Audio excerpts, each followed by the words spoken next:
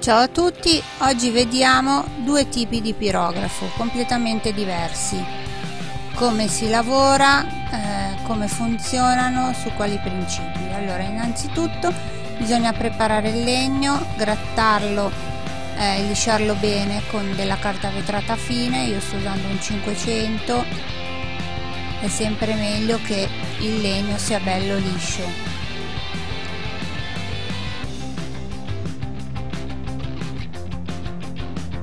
Una volta lisciato il legno e scelto il disegno, questo è il disegno di una rosellina molto semplice, fisso il foglio di carta con della carta gommata sul legno .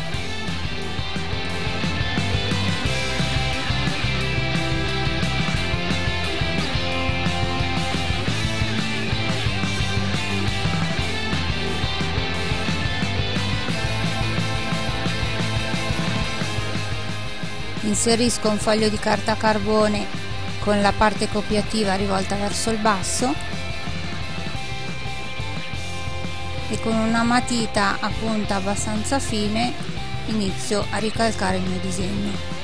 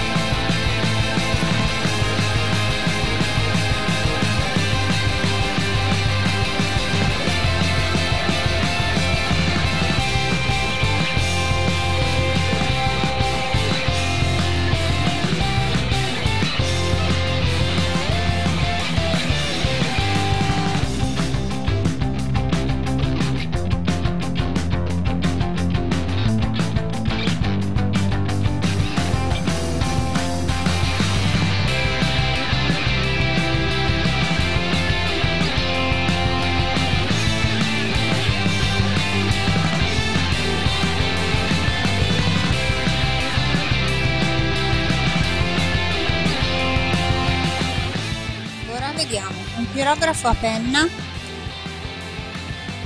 Questo pirografo si riscalda attraverso una resistenza a una temperatura fissa stabile e una serie di punte intercambiabili. Questo è un buon prodotto di qualità, viene dalla Germania, è garantito a una temperatura sempre costante. Si scalda la punta nel giro di 4-5 minuti e poi è sempre pronto per l'utilizzo. Qui ho inserito una punta media e sto facendo delle prove su un pezzettino di scarto, giusto per vedere se ho raggiunto la temperatura. A questo punto inizio a ripassare il contorno.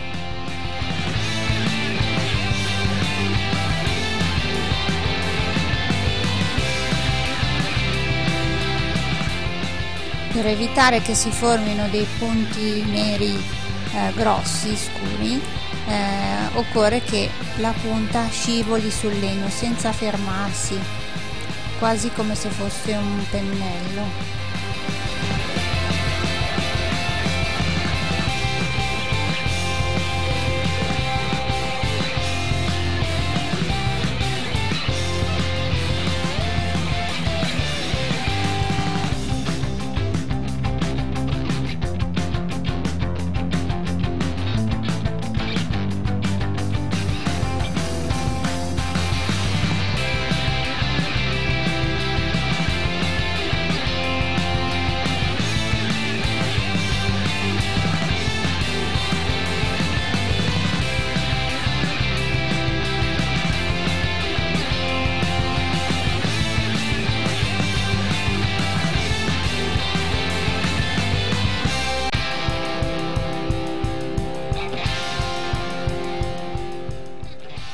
Ora passiamo a vedere il pirografo professionale. Questo ha una centralina con la regolazione della temperatura e le punte sono punte a filo. C'è un filo di metallo, la corrente passa attraverso questo filo che si scalda e brucia il legno.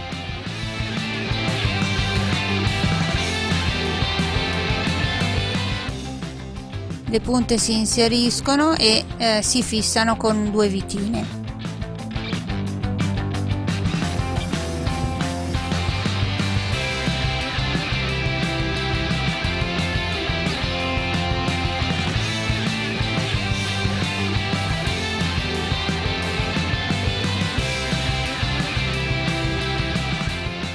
Diamo la punta piatta. Questa punta è utile sia per essere utilizzata da taglio sia in piatto, nel senso appoggiata sulla superficie, serve anche per fare le sfumature.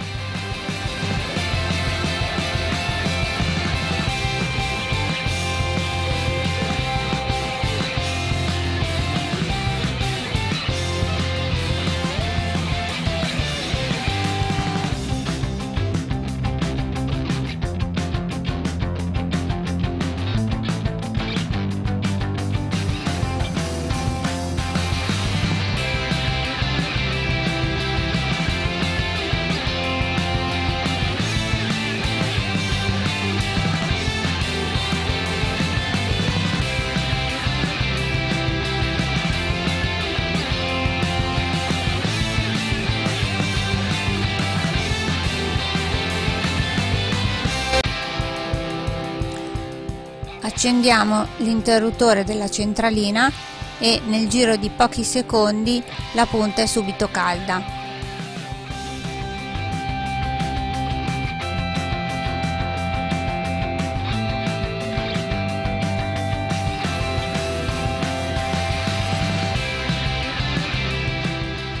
Anche in questo caso verifico su un pezzettino di legno e qui si vede addirittura il fumo, vuol dire che è un po' calda, conviene abbassarla un pochino.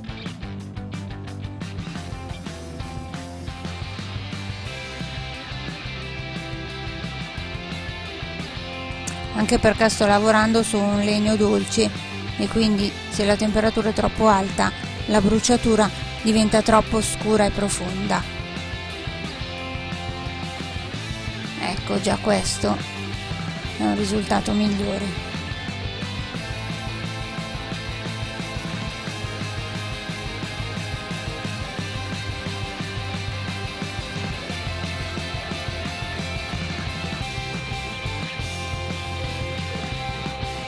Abbasso ulteriormente la temperatura per vedere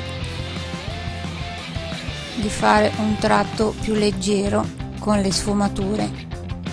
Ecco, sempre andando in cerchio come se fosse un pastello riusciamo a fare delle ottime tonalità sfumate.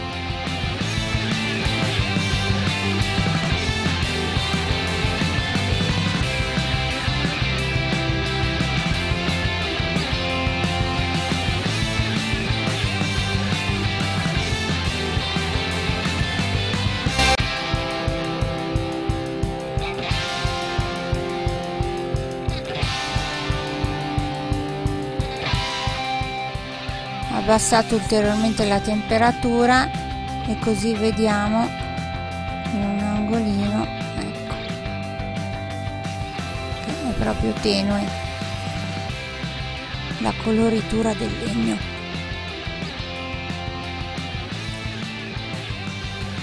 Molto leggero.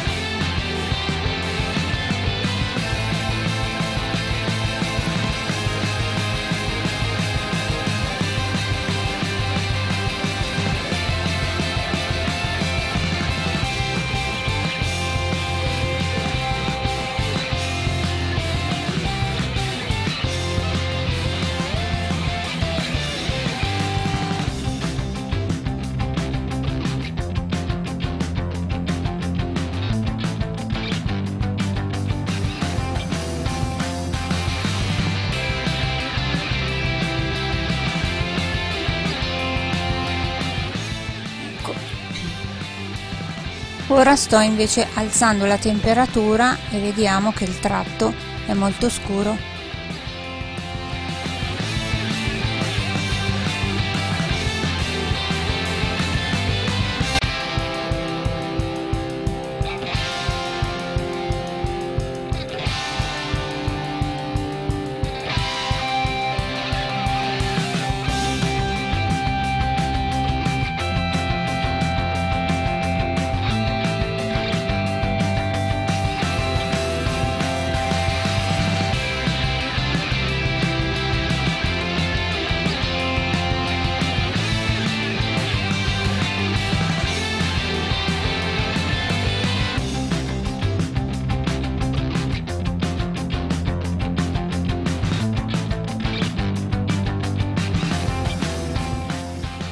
Cambio la punta, la sostituisco, così vediamo l'effetto di una punta diversa.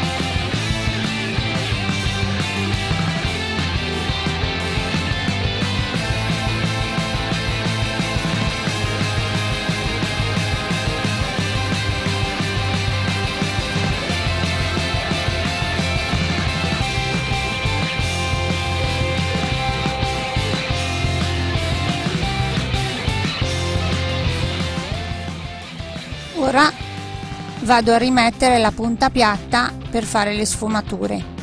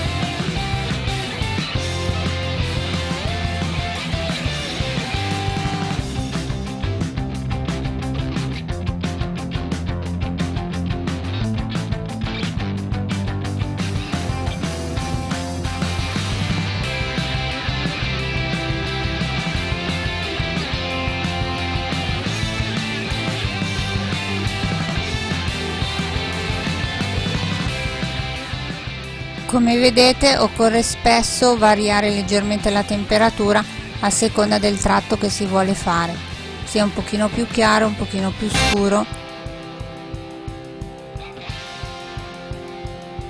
La variazione della temperatura permette proprio di andare a fare delle tonalità molto delicate.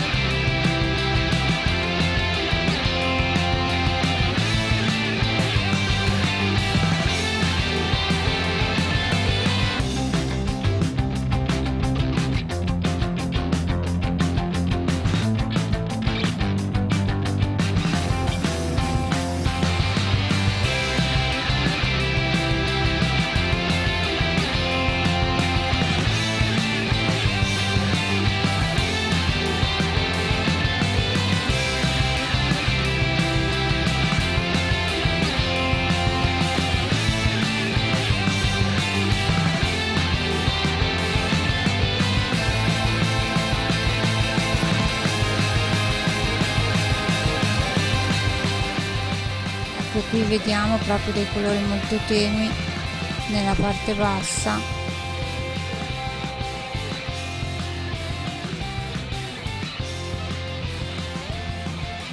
e questo è il risultato finale.